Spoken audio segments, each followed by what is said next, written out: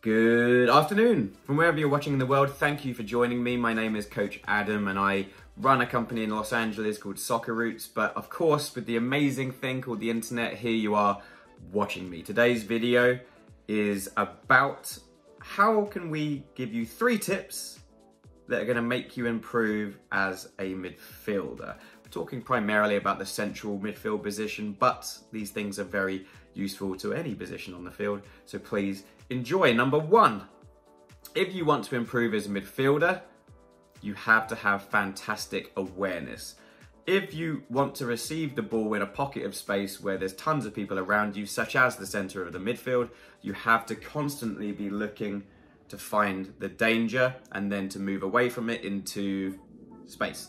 Then you can receive the ball and it buys you that time to keep the ball positively moving forward or to retain possession for your team. So number 1 is be really aware of the field. How can we do that with our body shape though? We can open up. Now, if you watch TV and you watch soccer a lot, or you watch it live, or you just play a lot, you know that you have to have an open body stance to receive the ball. If you're completely flat, you of course don't know who's right behind you. And if you're facing the other way, then you can't receive the ball from your own team. So having a half stance is a really good way to open up your body. If the ball's this way, of course you're facing this way. If the ball's there, simply reverse your body shape, and then you're always looking around you. So there's the first all-encompassing thing that you can do. Have a good awareness of the field and just open up your body. Number 2, I really want, and it's not an easy thing this, but you have to be able to receive the ball and play out with 2 feet. It's just the reality. If you're predictable and you're always receiving the ball onto your right foot with the same exact motion, you're gonna get figured out. Then they're gonna press you and we're gonna learn into transitions and turnovers more and more with you losing retention of the ball. That happens, suddenly you're not playing centre midfield and you're sitting on the bench. So can we receive the ball with 2 feet? Can we pass with 2 feet? Super important. How can we improve at that? Well, you practice with your teammates, but if you don't have any friends, find a brick wall. Find a brick wall. 100 passes on with your right foot, receive to right foot. 100 passes with your left foot, receive to left foot. 100 passes from right foot to left foot. 100 passes from left foot to right foot. 2 touch. Now 1 touch. Repeat. That's a lot. But the variations of the ball going onto the wall and coming off at multiple different angles and different speeds are simply going to reenact the way that you receive the ball under pressure in the middle of the park. So please go and practice that. It's very important, and never stop practicing that to the day you hang your boots up. I'm still doing it and I'm an ancient now. So that's number 2. 2 feet and practice, practice, practice at receiving the ball. Your first touch is everything under pressure.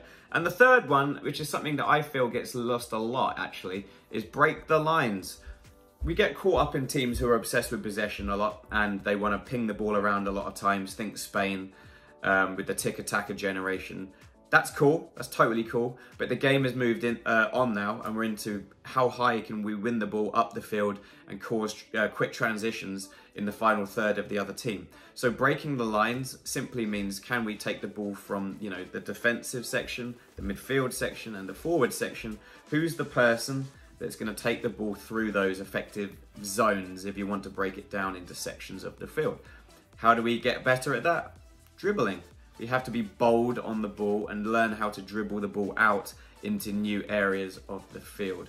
Again, the key word there is space. You're not going to dribble into danger. So everything peels back to when you learn as a child or as a teenager or whenever your fundamental foundational skills are being developed.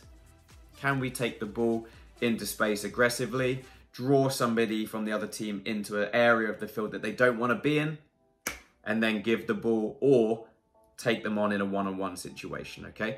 So those are my quick 3 tips to improve you. I talk fast because I love the game and I have so much passion.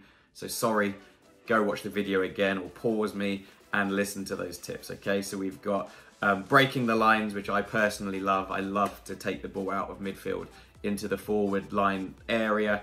They come across, bang, now I feed my number 9. Okay, or the number 9 makes a run for me, creates more space, and now I'm in on goal, okay? So break the lines, open up our body shape and be aware of the field. That's number 2. And of course, practicing with 2 feet to receive the ball and to pass the ball more efficient in dangerous areas of the field to prevent turnovers and to prevent quick transitions on us. So hopefully that helped you. If it did, please give me a like. It's the only way that the algorithms of YouTube can process me to a higher level to affect more budding players. So thank you so much for watching. If you have any questions, shoot me a message. I love writing back, as long as it's a cool comment. Let's face it, there's some funny people in the world. So, thank you for watching. Go practice. Coach Adam, soccerroots.com. Have a great day.